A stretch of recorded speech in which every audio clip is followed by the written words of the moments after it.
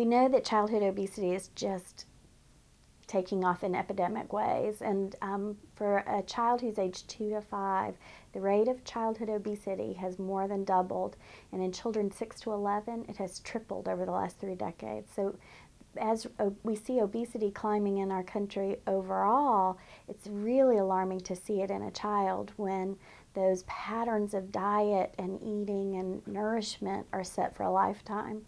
So we want to address childhood obesity particularly.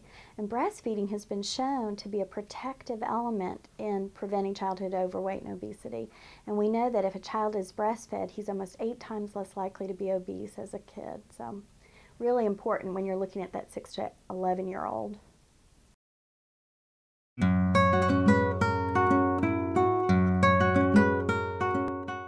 The science isn't conclusive about how it works, that it's protective.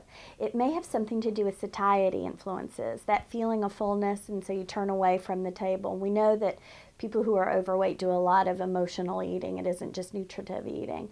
And so when children are breastfed, we don't see what goes in. You know, it's hard for us to measure.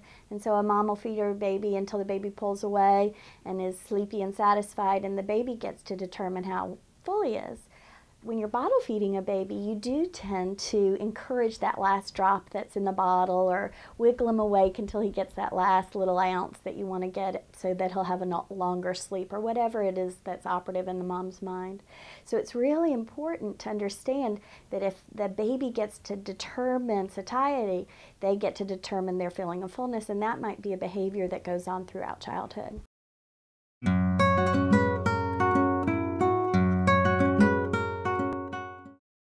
The other thing that we aren't clear on the science on, and probably all of these contribute to why it protects you against overweight, but we know that there are things in breast milk, human hormones and factors, immune globulins, and we don't completely understand the way all those hormones work in our bodies, but they may contribute to fat cell signaling on and off.